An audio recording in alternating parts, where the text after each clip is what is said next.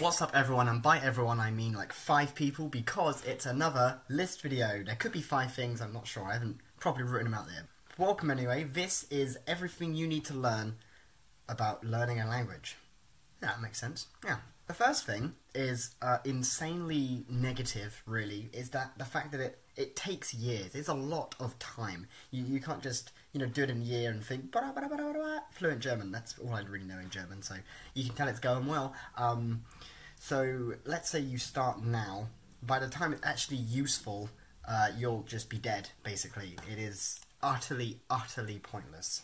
And that's the problem. See, it takes years and years and years to, you know, get good at a language, but then it takes, you know, hours and hours every day of those every years, and it's just, it is so time consuming, especially when you're a student and you're meant to be, you know, reading a certain book and studying for stuff you don't even want to study, and you know, 3,000 word essays. It's like, I don't have time for uni stuff. It's just, what was the first thing? Reading a book? Yeah, well, don't have time for that either. It's literally just learning a language, and it is, oh, it's so long. Like, you spend like an hour and you've learnt how to say English in English. It's like, or German. I don't know. Oh, I've been learning German now. That's basically why I did this video. And it's hard. I've been doing it for like, but you know, I started in October and I stopped because there was 2 words that were different, and I thought, nah, I've given up. I get 2 words that are different. I mean, 2 words that are the same. German's got your model. One day I'm going to do a video where I'm just speaking fluent German. That's the dream. Going on a bit of a loopy-loo around my whole life story of learning a language and how bad it is. Next bad thing, again, it's basically all bad, is the fact that it costs so much.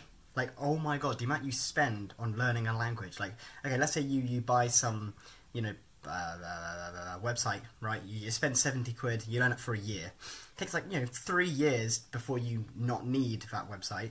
So that's, do some quick maths, Harry. Oh, you're bad at quick maths. 210, I think. Yes, I just worked it out. Not that, you know, that little edit was like half an hour long, me going, I'm good, I'm smart, I'm good at maths. Unlike Daniel, who, as you know, is utterly useless, even though he's meant to be good for his job. Like, what? So that's 210 just on the, you know, platform thing. And then you've got, you know, dictionaries, and then you've got to pay for flights going to the country you want to learn, you know, so you experience sort of, like, you know, people talking in the language you want to speak.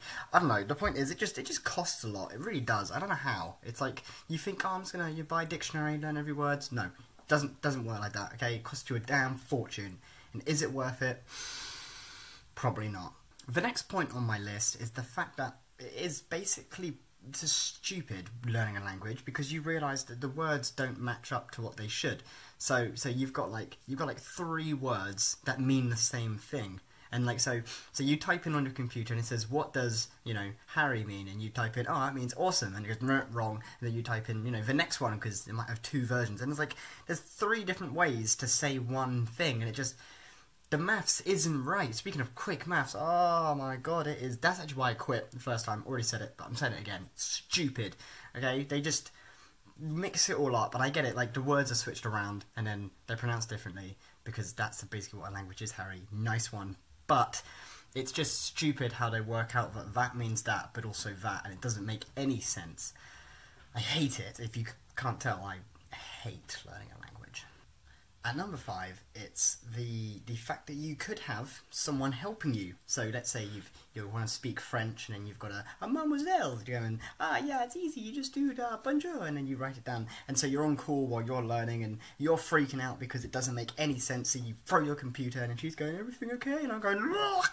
You know, not eating the phone, but just getting angry at them, and then they're upset, and then you're upset because they're upset, and then you end up losing the mademoiselle, which is the reason you were learning language. It just doesn't make any sense. You know, why can't they just speak the language and then you understand it? Okay, this is turning into some science topic, but that's the dream. That's the dream. So if you thought that it would be easier having someone talk to you in the language and help you through it, it's not. Or at least in my case, maybe they're a really bad teacher. In fact, they normally just say it's that doesn't make any sense to them either. So it's like, what? I'm going to get a new teacher. I'm going to get a tutor. But then money. Oh, man, financial. I'm telling you, that was number 2 on the list. Oh, I know what I'm talking about. And that's it. Those were 5 things, like I previously thought. Genius, not at languages, but at numbers. Well, actually, no. My maths was awful. I've taken like 20 videos of it. Still don't think it's right. Anyway, this is the end of the video, so this is probably your dream, and I hope you learned something. Unlike me, when I'm trying to learn a language, it just goes in one ear and straight out the window like my laptop. Thank you for watching. Goodbye. Wah, wah, wah.